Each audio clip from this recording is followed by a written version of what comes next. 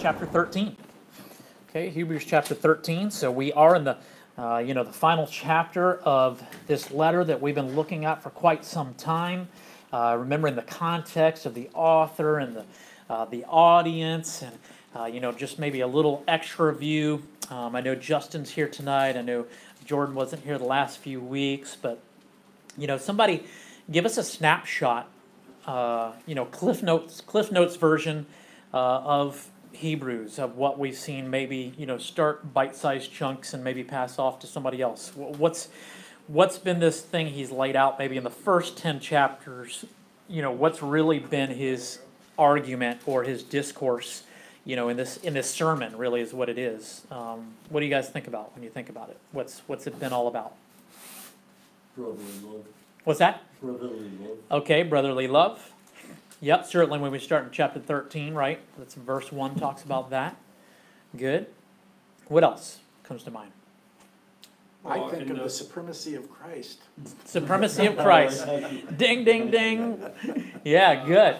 Good. I wasn't here. I started, I guess, maybe halfway, but I would have to go to the.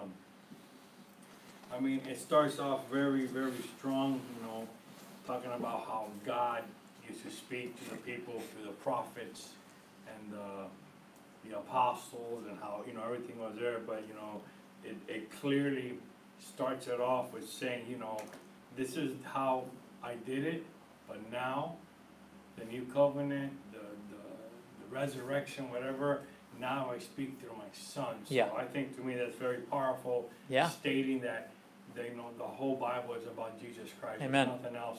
Good. Yeah, great point, because that's how he starts the letter off. Is saying, hey, this is what it's all about. And then really that's what the next 10 chapters are about, right? For 10 chapters he lays out, I think of the first couple chapters, speaking of, angels and the law. And remember how, the angels were the messengers that brought the law, but it points to Jesus being the better messenger with a greater message. He moves on into Moses and Joshua in the Promised Land. And Moses and Joshua, were leading the people in the Promised Land, but Jesus is a better leader, leading us into a better Promised Land. Then, think about chapters 8 through 10 and the sacrificial system, right, of the Old Testament. And he talks about those sacrifices, the high priest, the altar, right, the temple. Everything about it was pointing to a better sacrifice, a better high priest, a better altar. So the gist of it is, like Rob was saying, the supremacy of Christ, is what I titled it, because that's really the overarching thing, is that Jesus is superior. He's the superior messenger, the prophet, the sacrifice, the high priest. He's the everything And remember who Hebrews, right? So it's pointed certainly to all believers, but it's pointed to Jews, right? And the things that the Jews would have that they would be struggling with, remember, is the baggage they come with being the Old Testament. And be like, what do you mean we don't have to make sacrifices anymore? Right? Like, I think we struggle with that because we've never lived that life of having to go kill animals or take it to the priest to be killed. But for them, they grew up in those things. And they're like, what do you mean I don't have to practice these religious things anymore? And he clearly tells us, no, the blood of bulls and goats do not cleanse sin. Only the blood of Christ is the sufficient sacrifice to cleanse and wash away sins. And so everything was imagery, right, pointing to Jesus, that the new covenant in the blood of Christ has made obsolete the old covenant in those things. Right? Does that make sense? Any questions or maybe inputs to add to that? Does that make sense? And that, as I say that, I think about he's talking to Jews, talking certainly to Gentiles that would have been around listening as well. But, a lot of these letters in the New Testament are written to believers, right? To the church at Philippi, to the church at Ephesus, to the church at Thessalonica. Like, these are written to believers, and that's who the Bible is primarily written to. But isn't there also an element all throughout the Bible that is to unbelievers? The gospel, right? That's how people are saved. They got to hear the message of the truth of the gospel of Christ that saves them. And so, right, Romans 10:17, faith comes by hearing, and hearing the word of Christ. And so in that, we've seen these arguments, right? I think I've called them warnings, these 5 warnings throughout this letter that we've seen, where he calls them to repent. He calls people who are listening there that you may be walking the fence and you may be caught up in this Old Testament thing, and I'm telling you it's about this new thing. And remember, he says, consider Jesus. Come to him. Today, do not harden your hearts as the people in the wilderness did, because they all fell in the wilderness and were punished, right? They did not make it in the promised land. Don't be like them, but believe in Christ and come to him completely, and don't be caught up in these things. And so that was a big part of those first 10 chapters. Now that we've gotten into chapter 13, we're really getting into application. Thank you. For, there's certainly been, we try to find application every week, right, in anything we do. Bible study here, Sunday morning Bible study that I teach, Steve and Brian are teaching the youth, Sunday sermons that we preach. Like, we want to try to draw application out, because it's not just about head knowledge, which is important, our knowledge, we are to grow in that, and Paul prays for that for us throughout the scriptures. But the point of the knowledge is what? I mean, what should happen when we become more knowledgeable about God? What should be the natural byproducts of that? That we obey his word. That we obey his word, okay? We become more Christ. Evangelism. Okay, we become more Christ-like. Evangelism, right? So that we will share the gospel. Yeah, I mean, that's the goal, right? Is to be, now that we've been saved, we're to grow to be more Christ-like, and we're to tell others of the gospel that they would be saved and become more Christ-like. And so the more knowledge we have, the more equipped we should be able to be to articulate, good conversations and good dialogue with people that may have questions about those things. Again, the food got here a little late. You guys can make your way around, and we'll keep talking. But so now that we've gotten into 13, we get into a lot of application with brotherly love. Loving strangers, hospitality to strangers. Talked about marriage there in verse 4, keeping the marriage clean and being honored by all. Talked about keeping your life free of the love of money. Remember, and not being covetous, but being content with what God has given us, because he is the giver of every good and perfect gift, according to James 1, I think, verse 17. So, all things come from God, so we should give thanks to him for all things, because everything we have is his, and we are stewards of it. Then we've moved into, remembering your leaders, it says in verse 7. He says, remember those who spoke the word of God to you and how they lived a life of faith before you. And if you have those type of people in your life, mimic them, imitate them, grow to be like them. Look to them as examples and grow to be like them. Thinking of 2 Corinthians 11, 1 Corinthians 11, verse 1, where Paul says, imitate me as I imitate Christ. Follow me as I follow Christ. And I would say the same, any teacher or preacher, I'm going to fail you. I'm just a man, right? But you need to be looking past me to Christ, or past your pastor to Christ. And remembering that he's the chief shepherd, right? Those of us called to be pastors are just under shepherds. We're just part of the flock also. We're sheep also. And so remembering those leaders who have been good, and they've helped you to not be led astray, remember, by strange and diverse doctrines, and guarding against false teachings, and trying to help you mature into the real things of the scriptures. And again, just amazing, you guys, how the Lord works, because this is where we are yesterday in Sunday school. We're in Sunday school, we're going through Ephesians. We're in chapter 3, and we're talking exactly about that, how Paul says, I have been chosen by God, been given this stewardship of the mystery, which is the gospel, to the Gentiles, to the Jews, and that I have been given this responsibility to God, being a minister. And then he talks about ministers or pastors being called to preach the unfathomable riches of Christ and to bring light to the administration of the mystery. And that's the goal of preachers and teachers. God, Ephesians 4, God has given pastors and teachers to the church for the purpose of building the church up and edifying the church and building us, and not just pastors, but all of us. Like somebody said that earlier, we all need one another. We're all gifted in different ways, and we need those gifts to be more effective, right? Remember, the church is a body made up of members. It's not a one-man show. Literally body parts. Right, literally body parts. That's right. And Christ is the head, right? And so we need active body parts. We need the giftedness that each one of us has to come in. I need Pete. Pete needs Don. We need one another in our churches. We need the fellowship. We need the communion with one another. It's not a, if you're a Star Wars fan, there's Rogue One. This isn't a Rogue One thing. This isn't a Rogue Lone Ranger life that you've been called to if you've been called to believe in the Christ, in the Lord. This is a family business, okay? This is a group thing, and we're called to do it together. And so there's a structure and organization to that, and that includes the leaders or the pastors of the church. And so where we left off the last couple weeks was talking about that, looking at verse 14.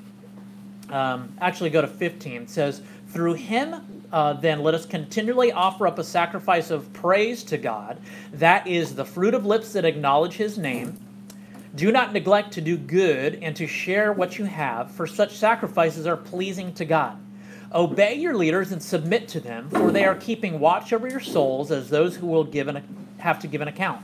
Let them do this with joy and not with groaning, for what advantage would that be to you? Pray for us, for we are sure that we have a clear conscience, desiring to act honorably in all things. I urge you the more earnestly to do this in order that I may be restored to you the sooner." Let's stop there. Father God, thank you so much for this night. Thank you so much for this text. Your word is just such a precious gift to us as it reveals you to us. It teaches us. I pray that your Spirit would be our teacher and our guide. Lord, that you would give us understanding, that you would illumine our minds to better understand your word, your ways, that we'd be more effective and more efficient for your kingdom. We ask tonight in Jesus' name. Amen. Okay, so that's where we've been hanging out and talking. We've seen these three things, and again, it's not an exhaustive list, an all-inclusive list, but we see the idea of these pleasing sacrifices is what I've kind of titled this section we've been talking about. But one of them is right there in verse 15. These pleasing sacrifices are the fruit of lips that acknowledge his name. So we talked about the lips that give thanks to God. That's what we should be doing as evidence of our salvation. Then in verse 16, we saw, do not neglect to do good and to share what you have. So we talked about that a couple weeks ago, the good works. And so somebody remind us about the good works and what is the purpose of the good works. What is that look like? And maybe talk about the root and the fruit kind of idea so that we don't get the wrong idea. What is this idea of good works? Is this talking about, good works are the things we got to do to earn salvation? What are we talking about? I would say, the way I see it is, first of all, the good works are dead without faith, and faith is dead without works, right? But the good works are things that come out of you.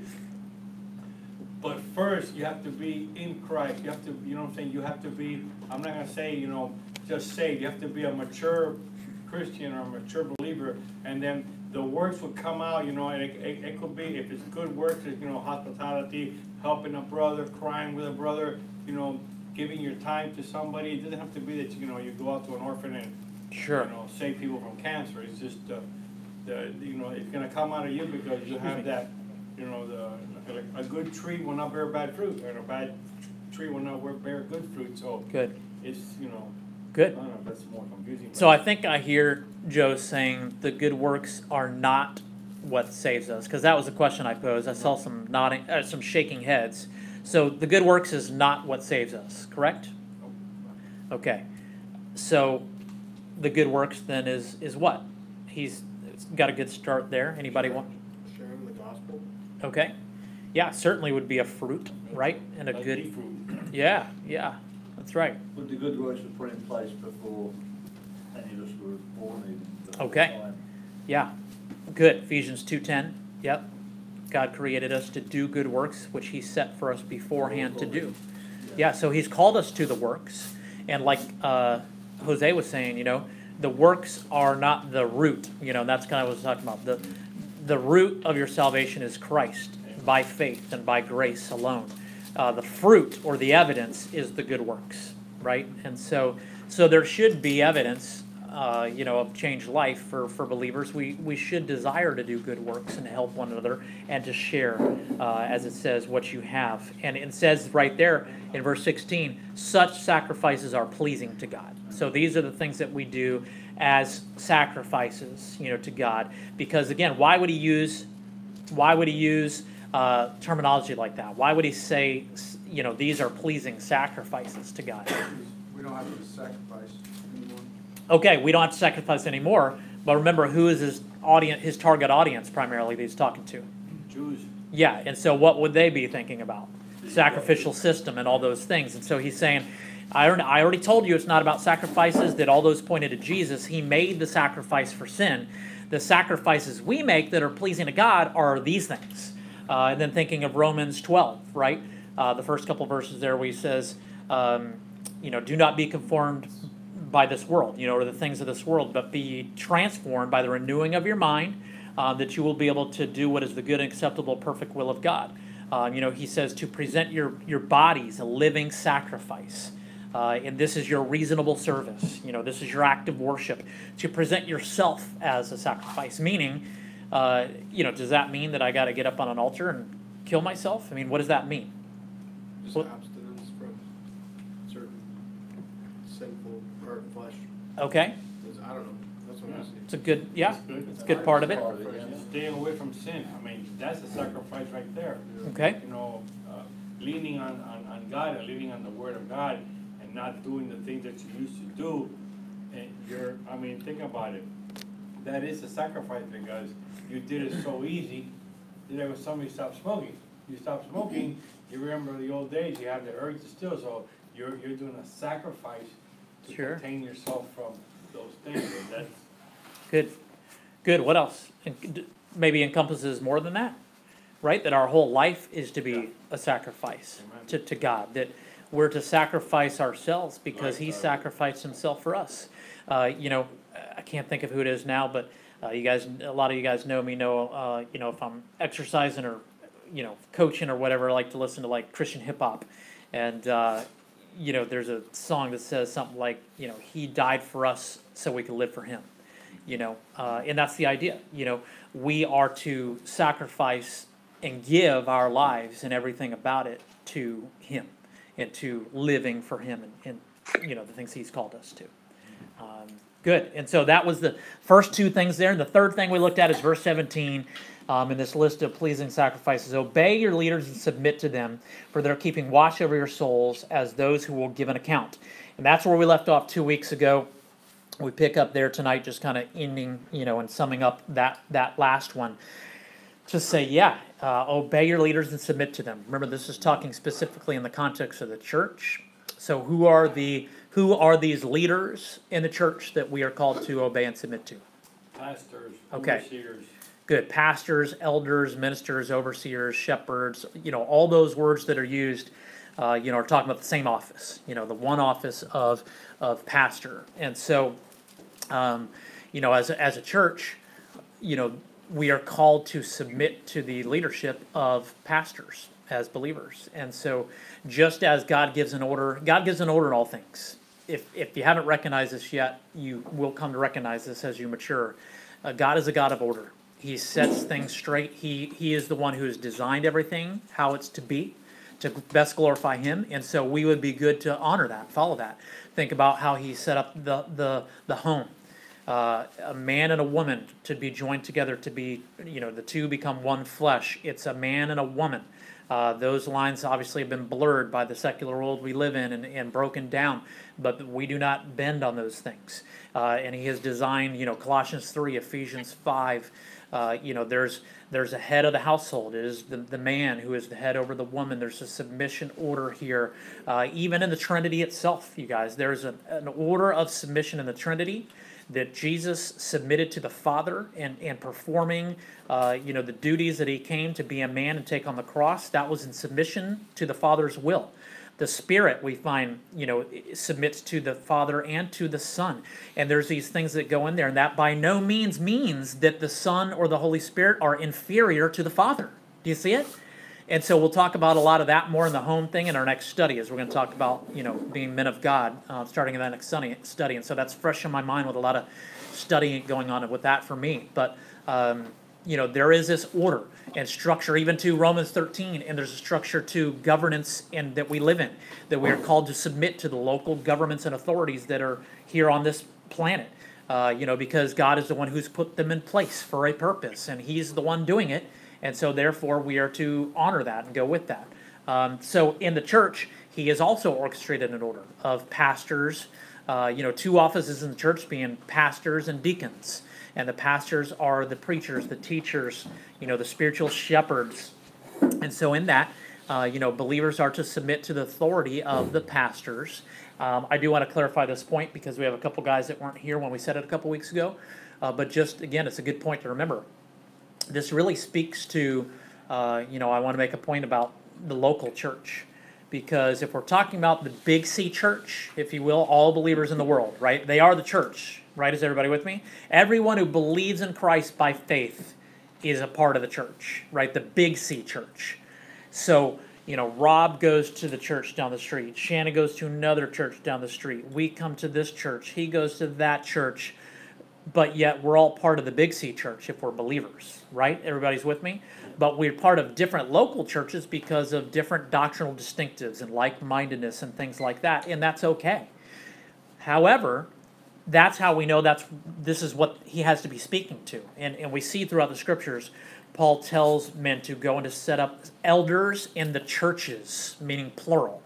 And so my point is that as a believer, who is it that Jordan, being a believer, or Pete being a believer, is supposed to submit to under their authority? Is Jordan and Pete supposed to submit to every single person in the world that calls himself a pastor? That's clearly not the context. Me as a pastor, it says here, they are keeping watch over your souls as those who will give an account. I will give an account for every single person that I under shepherd and that I teach and preach and oversee.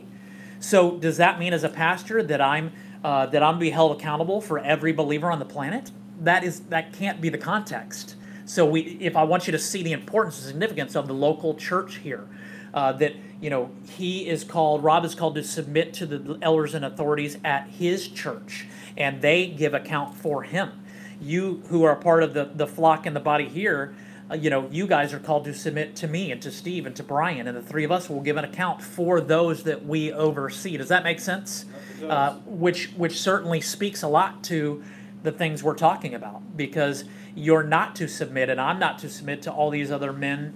So you need to see the importance in this of where you go to church, why these things are important, who you're submitting to, who you're covenanting into agreement with as the body that you're going to. These things are significant and important, and so in that I want you to see that that's in here. So you're like a previous employer on our resume, and God's gonna read it and give you a call and be like, hey, how was he? And the bigger thing is, it's a kind of a decent analogy, and James talks about that. That he says, well, and others too. Paul says that it is, if a man desires the pastoralship or the office of elder is a good thing, but know that it's a difficult thing. James says, not many of you should be teachers and do this because you'll be held highly accountable. There's a greater judgment, he says, to this. And so those things should weigh heavy on pastors and teachers, and it's a big deal.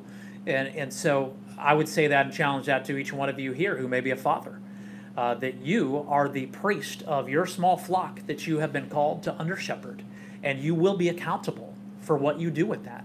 And I pray that puts the fear of God in you, because it puts the fear of God in me, having the call like that as a father, and even more so as the under shepherd for other souls and other people.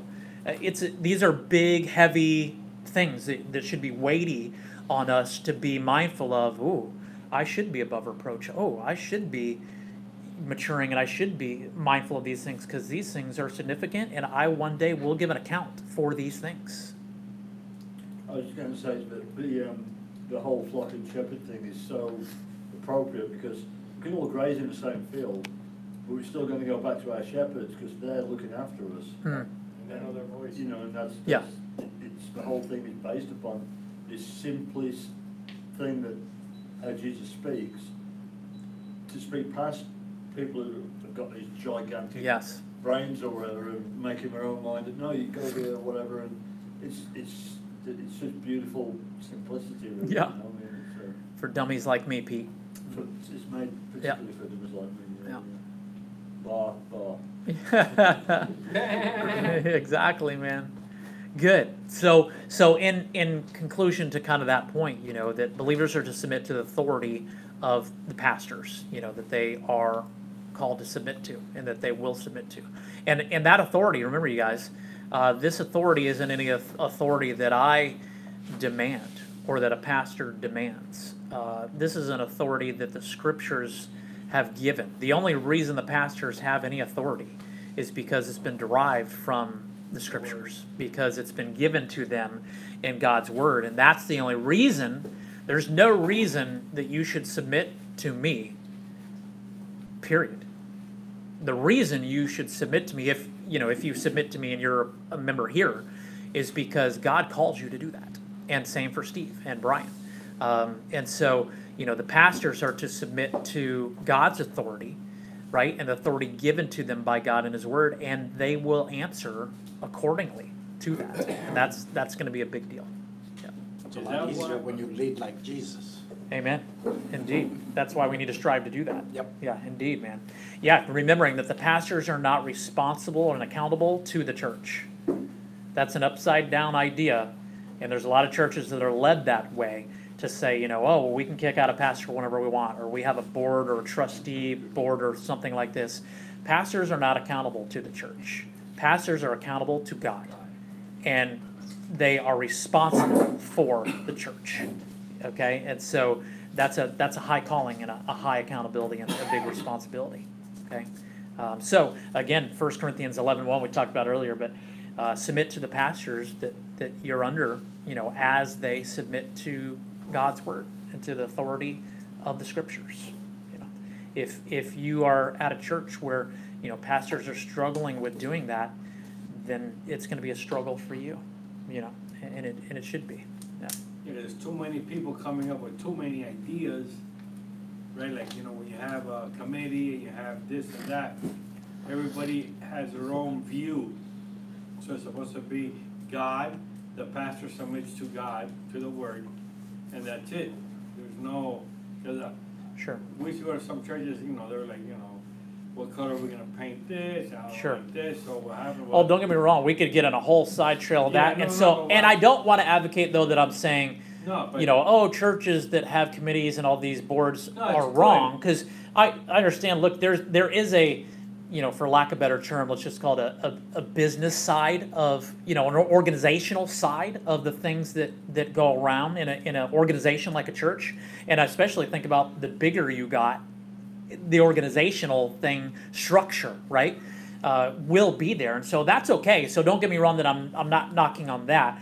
I'm just saying the when it boils down to is what you said, though, is that what we see in scriptures is the pastors are still the ones accountable Yeah, yeah. for the things that are happening there, and so it's to be led by the pastors. They're accountable for the people there. It doesn't mean they don't have deacons and other people that help and structure and things like that. No, but what I meant was there's certain situations where some people, the committees get involved and, well, what are we gonna be teaching and why are you saying that? And that's where it gets wrong, because if here, it keeps on saying, it says, let them do this with joy and not with grief. Good. For this would be unprofitable for you. Right So on cue, bro. basically, Next slide. If a pastor is doing it with joy, he's in the word. Yeah. You say grief would be like forced to teach, right? Or just, not, whatever, trying to take credit for something that belongs to God, right? Yeah, because think about it. What is the author saying here? Like you said, let them do it this way because it would not be an advantage for you to do it the other way.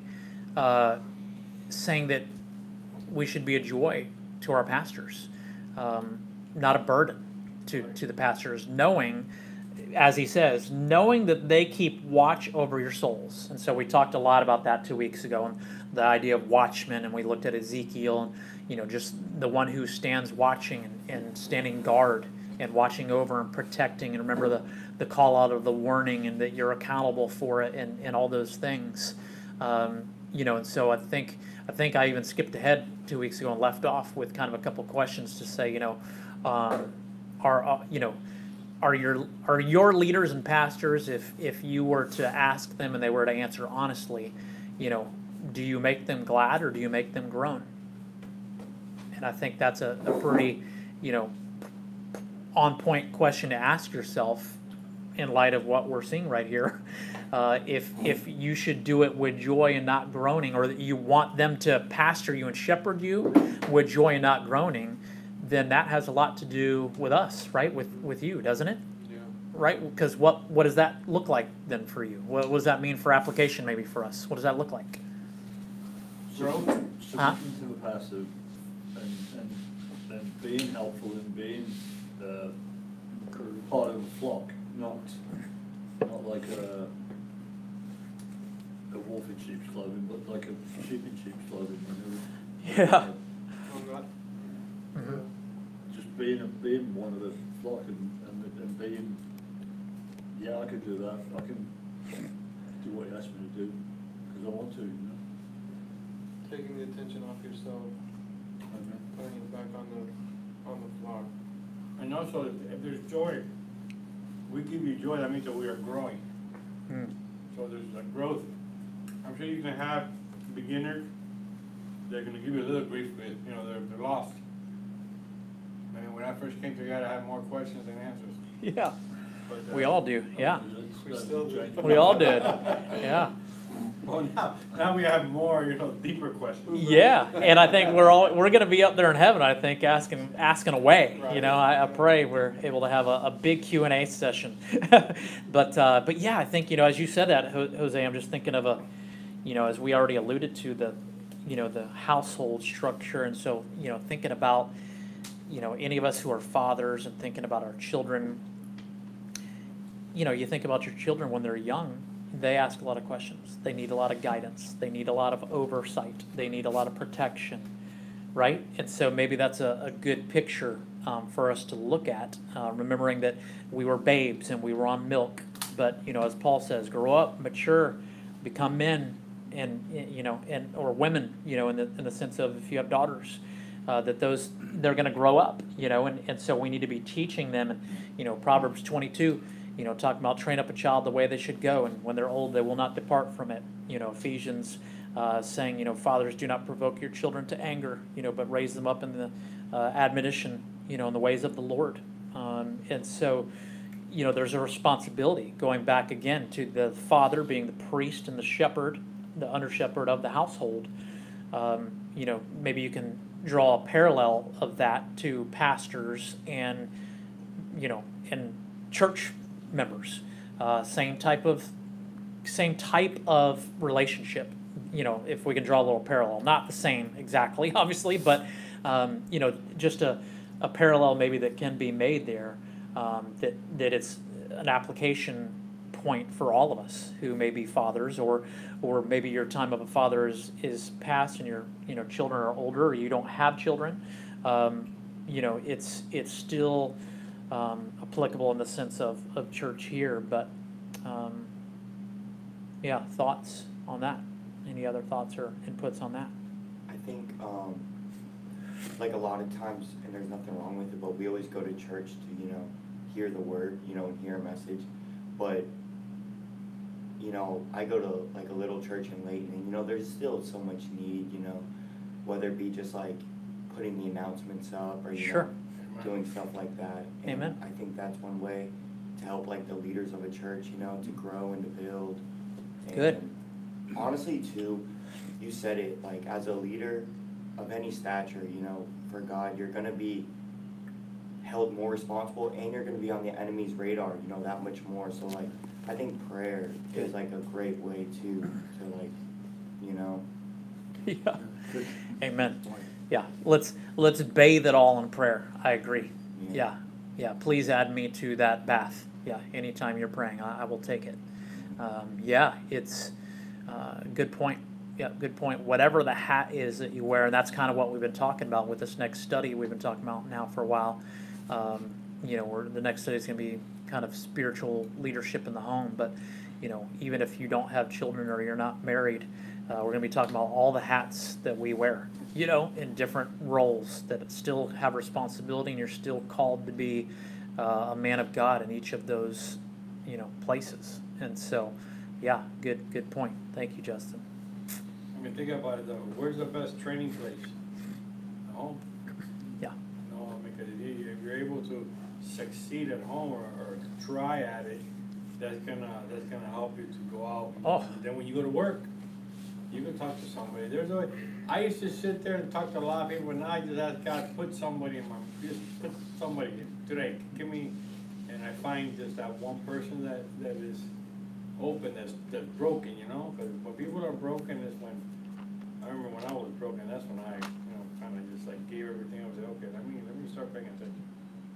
Yeah, and to your point, Joe, I mean, the family, the home, I mean, it's where it definitely needs to start, where it needs to be focused. Even for me as a pastor, I mean, my first place of ministry is my home, Yep. not here. Well, that's one of the, what do you call Well, I think you're going exactly where my the, thought train. Timothy, yeah. Yes. Timothy and Titus are, Yes. if you get your family has to be in order. You have to, Yeah. I think it's your children, right? Yeah, Talks about your children have I would to say you're included, yeah, your whole household, yeah, and you're talking about the qualifications. qualifications. that's Yes, the word. of being a pastor, and so that's a great point to bring in here, that we're going to talk a lot about that in the next study too, that as a leader and as the pastors, I mean, it's a prerequisite and a qualification that you've got to, you need to be doing well in the home first, so it's always going to start in the home, even for pastors, if you're not doing it well in the home, You're not gonna do it. you're not really qualified. It's a high calling, It is, just to be a man, it is, That's It's right. easy to look like, look the part from the outside, but to be a man is, I do just what I can to get by as a man. Yeah. But to be a real man, a leader, and yeah. Godly man. Yeah, man. Hey man, I'm looking forward to it already. That's what we're gonna be talking about next Yeah. study. Yeah, and Yeah. we're talking about it now, so don't stop. Yeah, Yeah, but I'm looking forward to it. To the world, we're a bunch of weird people. Yeah. We're no near what a man is supposed to be Well- to the world. Well, that's a good point, because even as Great point. you said that, if you had secular minds in here listening, they wouldn't even take what you said as we take it. right. Because I know you mean to say a man of God. Being a man of God is a high calling, and being a man that God has called me to be is a big deal. Yeah, and it's a high calling, and you're right, it is. Yeah, it is. And so as we kind of wrap up there, verse 17, we wrap up those three things that we've looked at the last few weeks, and he lists these couple things here, emphasizing how our doing them is a pleasing sacrifice, as it says there, to God. And then I have chapter 6, verse 10 noted here, so I'm going to go back and read that real quick. It says, "For God is not unjust so as to overlook your work and the love that you have shown for his name in serving the saints, as in all you do." And so, just again, that kind of ties in the Romans 12 thing we were talking about before, that all the things that we do should be a pleasing sacrifice to God. That we should be living a life, think again of Paul's words, Ephesians 4, I think. Live a life worthy of the calling by which you've been called. Then he says in Philippians, live a life worthy of the gospel. And so that right there is a high bar, right? That's a high calling. Live a life worthy of it. We're going to struggle and we're going to fail, but we're to strive to live a life worthy of these things. I'm always impressed how God rewards effort. He makes success. We don't have to be successful. Yeah. We just have to show up and try. Obey, Yeah. do. Mhm. Yeah. Well, and I think too, as you say that in my brain, I think going back to that whole, secular versus, believers, it's a whole different dynamic for one versus the other as far as being successful. Right. You know, as believers, being successful is, doing your best to, to bring the gospel to others and to be that living sacrifice for Christ and to do, to help one another out and pray for one another. Whereas, and that's spiritually uplifting and that's rewarding and successful for us. Yes. For someone who has no clue about that, their success is how much money they have or how many properties they have or, Right. All the That there's- monetary stuff. Yes. Yes. There's an old, I listen to a lot of Different older people standards. talk to me, and even secular people, they say something kind of. There's one guy that says, he says, "How do you measure success, Joe?" And I'm like, no, I was like, it caught me off guard. And he goes, You're like, is this a knock-knock joke? and he says the way you measure success is with the size of smile in your wife's face. Yeah. So if that's.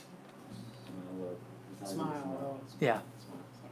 And then here's another thing that we left out. I don't know if when we're talking about let them do it with joy and not in grief, for this will be unprofitable for you. Yes. What does that mean? 'Cause if they do it with grief, they're not gonna be telling you the full words. You could be following. Well, so let's paint a picture here. Start with grief. Yeah, let's paint a picture or scenario of, a church, member or regular attendant or whatever you want to call it, somebody that goes to church, but maybe is, just weathered, through their life and is hardened by maybe past hurts that they've had in the church, from hurts in the world, hurts in their family. I don't know what the scenario may be. We're just drawing it up. But, maybe they have lost their joy and it's been a long time and they're very hardened and that's how they speak to the pastors or to the elders, or they don't, they're just kind of always being, a nuisance, or always in the sense of, they're always judgmental maybe, or coming at the pastor very hard and judging them and holding them to too high of a standard, or that they'll never meet that standard no matter what they do. And this is reality because we're human beings. This is a reality for me as a pastor that that's the case with people. But so I would say to you, But I'm sorry to interrupt you, but ain't that talking about the pastor?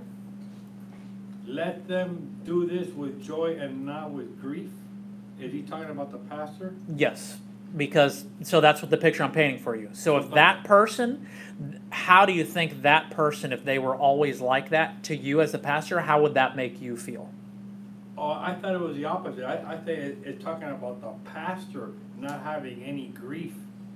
No, it's saying let the pastors be joyful that they are shepherding you.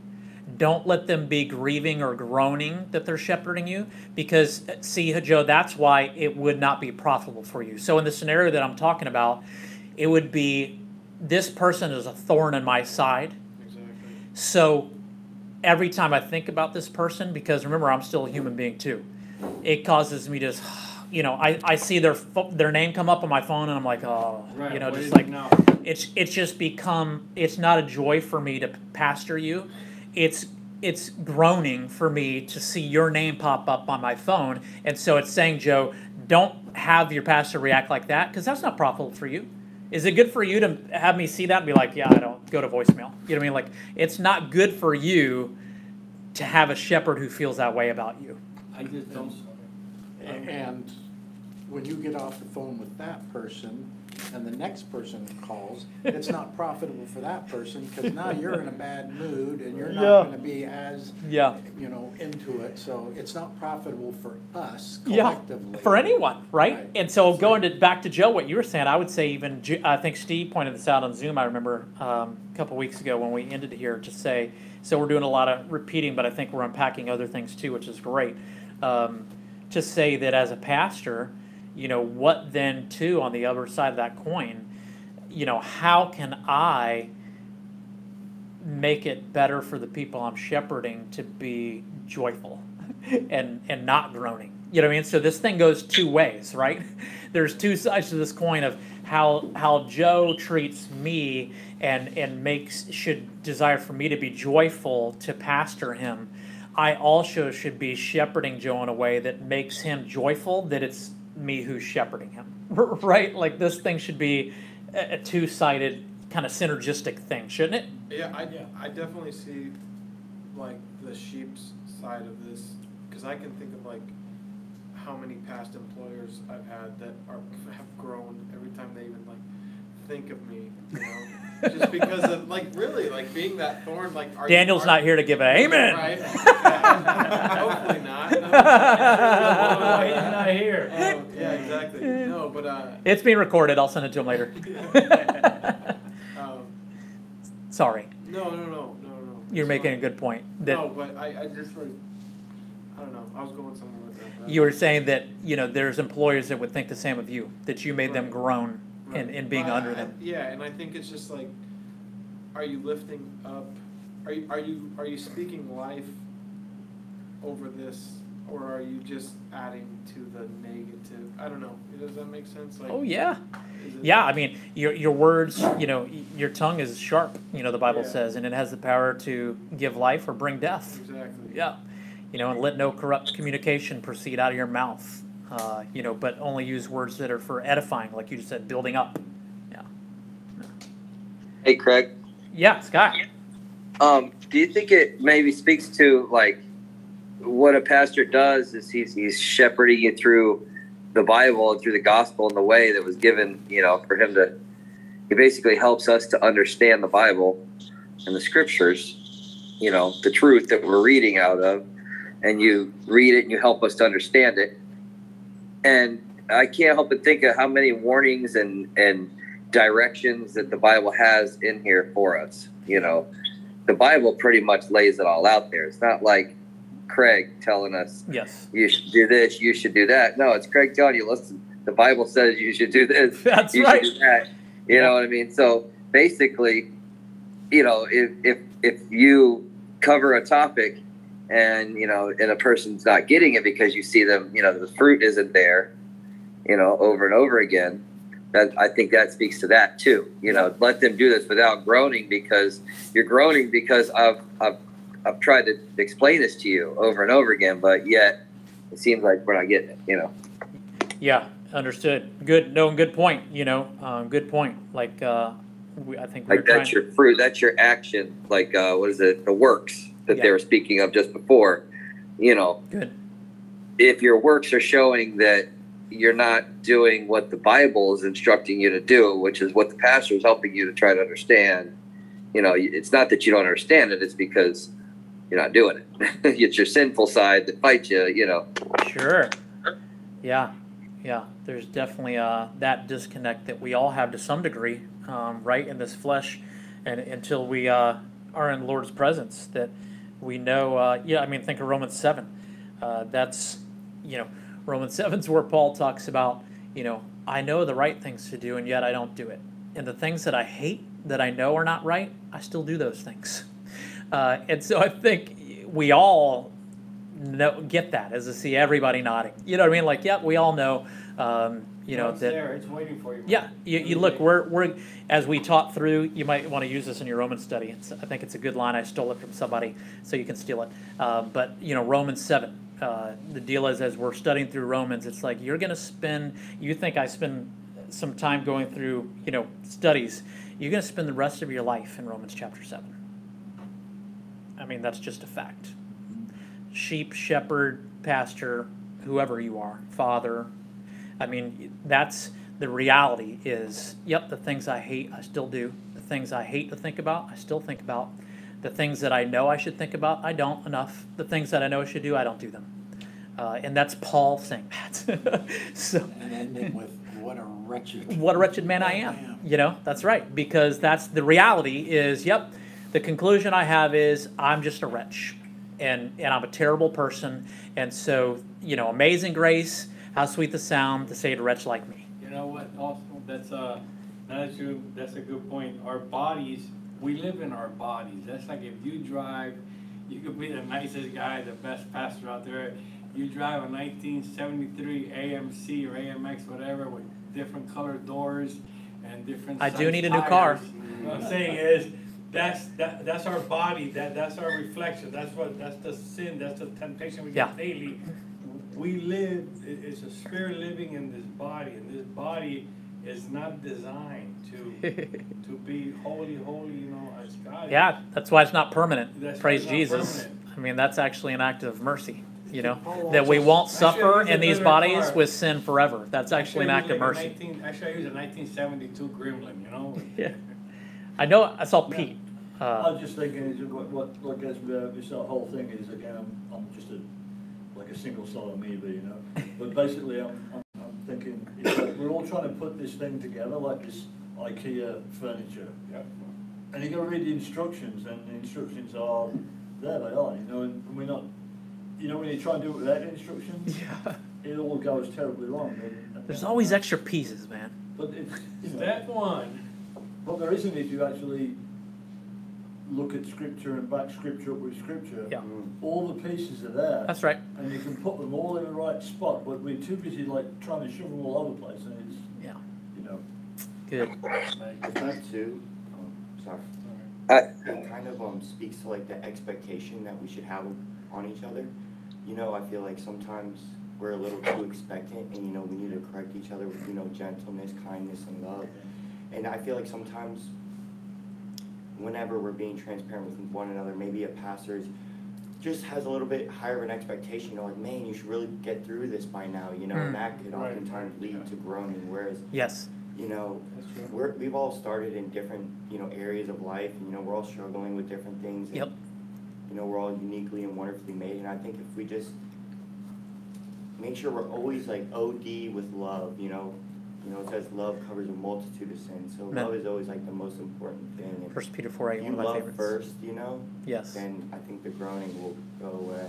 Yeah, good. Grace, love. Yeah, again, prayer, all the things you've mentioned there, Justin. Yeah, those are things that we should be heavy in. And like I said, I mean, if we're going to always err on the, let's always err on the side of grace and love, Yeah. Which is, verse 1 again, let brotherly love continue. Do those things. Yeah. I was just listening to the woman that's caught in adultery, everybody's like, let's stone her. Go stone her, and That's a great one. who was to cast the first stone, go ahead, Yeah, if you've you've never sinned, Yeah. They all scoot off, and then Jesus is saying, so now what's he going to do? He's going to chop her up, or what's he going to do? Is just go and sin no more? Yeah. Sort of so simple and Right? but Yeah. so complex too, That's And it right. started with the when he said that to them, throw the first stone. It says that the young ones are the ones that dropped the stones first, right?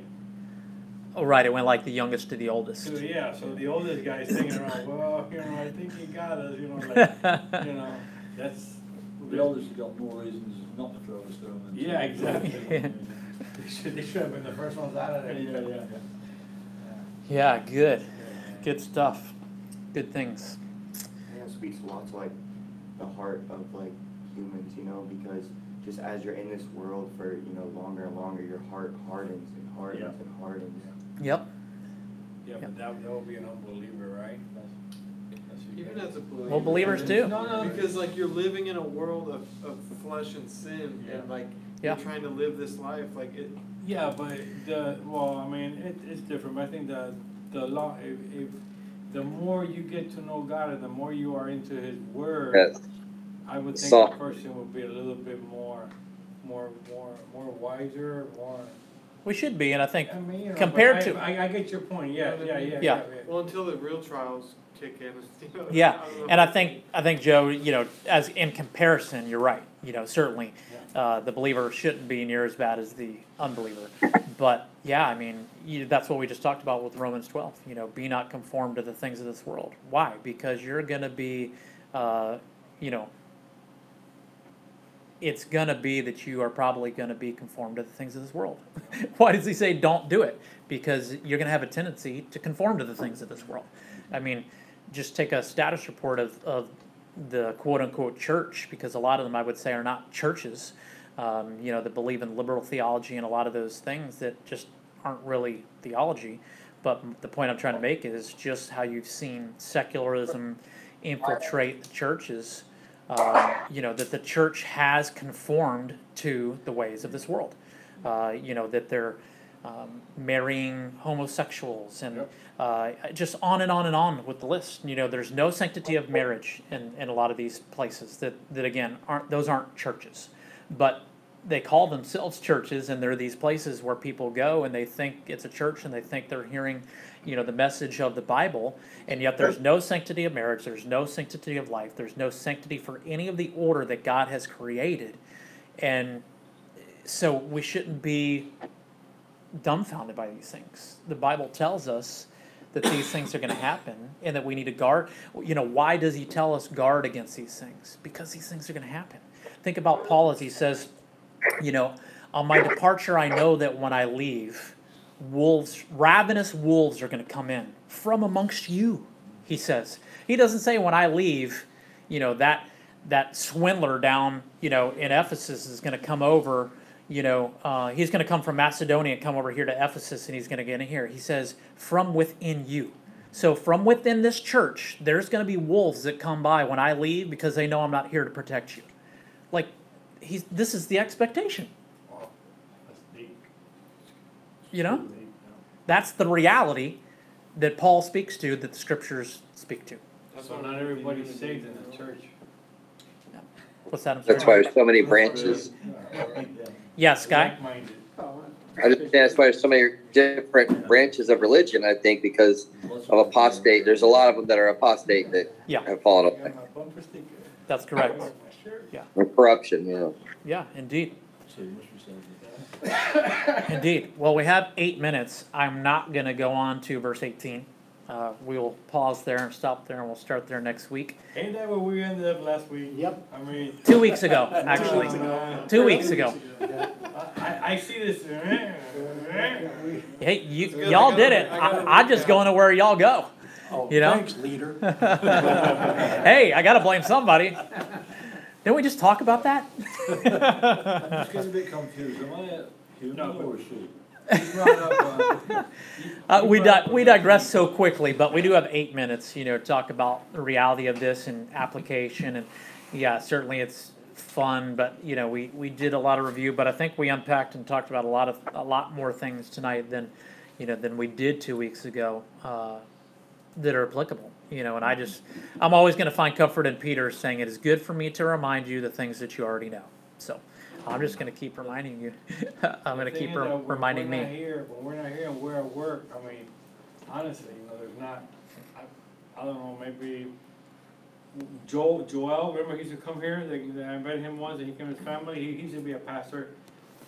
We were the only ones at work that we looked at each other, and I would say, man, you got it. He goes, no, Joe, you got it. We figured it out. We were talking deep things, and everybody else. So what I'm trying to get to is that we go to work and we hang out with these people that are, hopefully they're Christians, but we can't have the conversation that we have here during a lunch break, Sure. So I work with 3 Jehovah's Witnesses, and there's like 15 or 20 in the whole. So they try to, we have conversations, this and that, but I feel so not outnumbered, it's just they don't have the wisdom I got. They've been talking behind my back about the end days, and I hear them talking, and you think it was yesterday, the day before, we were talking about on Friday, and it's not, because this, like that, and I go, oh, you mean like a thief in the night, huh? And they're like, yeah, what do you know about that? Are you Christian? And I go, well, you gotta keep on reading it. Yeah. And they told me, oh yeah, that's for the people that are not in the watch. Yeah. So they have some things that they go with. Right. But when it comes to Jesus, they don't even want to hear it. Oh, yeah. He's a prophet. He's whatever. Sure. But to get back to what I'm trying to say is, if we don't come here and have these deep discussions, even if we agree or don't agree, we're not learning, we're not growing. Because, I might be wrong about something, and then you say something, and he says something, is like what you said about, it's hard to be a man of God, and it is. It is. I mean, I get slammed every day and I once in a while I'm going to say something like, oh, I shouldn't say that. I'm not, I just leave, because, a lot of sexual things, and where I work at these guys, there's one guy there that he could tell me, I'm talking, we're walking, whatever, and some girl passes by, he's like, yeah, I'm like, Yeah. and he's like, he's a man of God. Yeah. And Yeah. even women say, oh, your friend creeps me out. I'm like, hey, he's just a worker, man. I'm not working. Oh, that's the worst, dude. Mm. That's the worst. I don't even like being. I don't even Oh, like with that associating gouge your eyes with out people scripture, like- right? like Yeah. that too, you know? Like, Yeah, ugh. yeah, yeah. Do you hear, Sky? Maybe you should share the gouge your eyes out scripture with them. Luck it out. You want me to get that eye for you? Hey, you're a man of God. Oh, man. Can I say something about Jehovah's Witnesses? Sure. So, I had a worker once who was a Jehovah's Witness, and, so like in reality, they're supposed to be really good doers of the word, right? You know, because they believe in, you know, like works without, you know, faith Works, without yeah, works. they're all they believe in about works. right? But they don't believe in Jesus. So, I had a worker, he was a Jehovah's Witness, and I kind of took it to God, and, you know, this is how I brought it up to him. So they don't believe that Jesus is fully God and fully man, right? Right. Yep. So I brought it up to him, I was like, so you believe in Adam and Eve, and you believe, you know, that Adam, you know, and they ate the apple, yada, yada, yada, and that humanity's cursed, you know, from that, and every human has sinned, right? There's Right. no human without sin. But who's the only human who's without sin? And, you know, Jesus. So how could he do that if he was not fully God? Or fully man, because he had to take our place to go, it's just like the Virgin Mary. Yeah. There's no way that the Mary could be holy, because if Mary was holy and the Spirit of God is holy, and they both had Jesus, and Jesus will be holy, and he would never take on the true flesh. You know what I'm saying? Because it's all, you could be holy. If you're holy, you have to be spiritual. Christ came through a woman that was a sinner just like us. Yep. And was able to be converted and have the man, the genes of a human man to come into the world to say, okay, here I am, Satan. I'm not gonna sin. I'm gonna be perfect, and I'm gonna die for my people.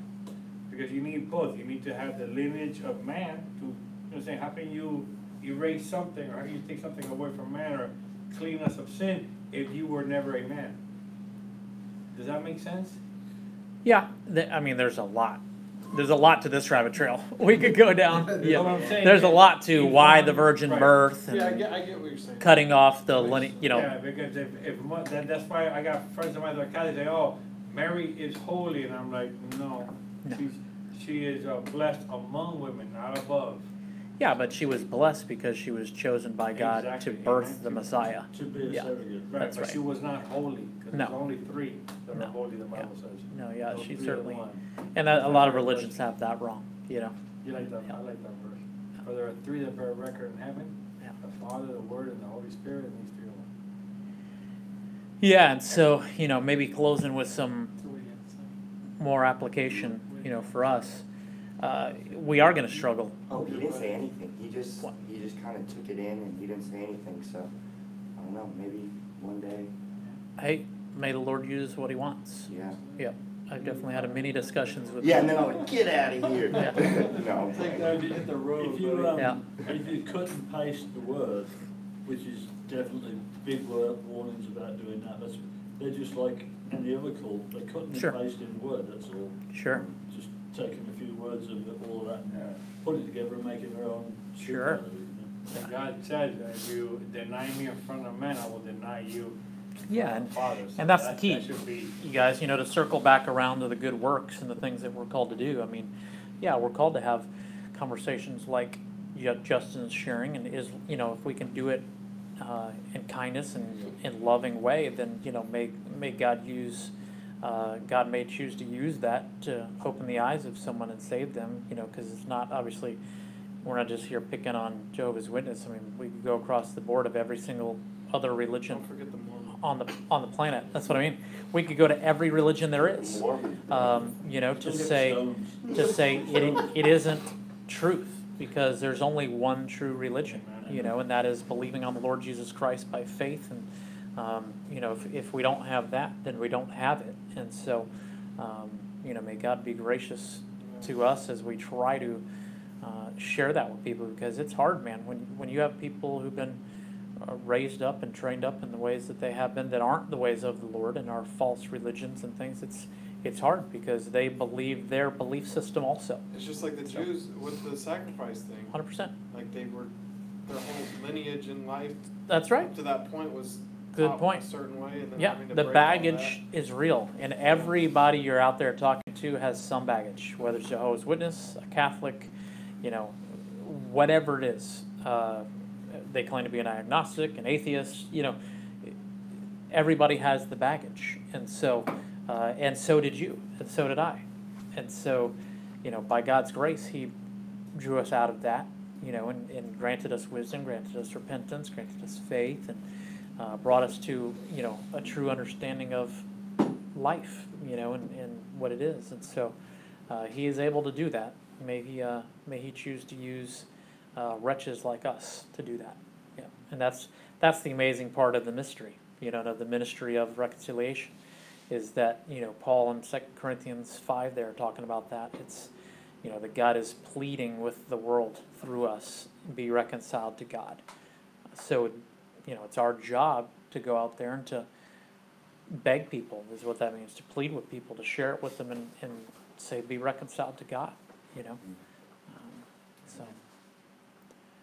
All right, well, it is that time. Jay, would you mind closing for us, brother? Thank you, Heavenly Father. Thank you for this teaching, Lord. A city set upon a hill, Lord, cannot be hidden. That's no right. one lights a lamp and places it under a basket. That's Lord. right. Let us, Lord, be a light, therefore. Be a light to the world, so that they may see our good works and glorify our Father Yes. in heaven. In Jesus' name. Amen. Amen. Thank you, brother.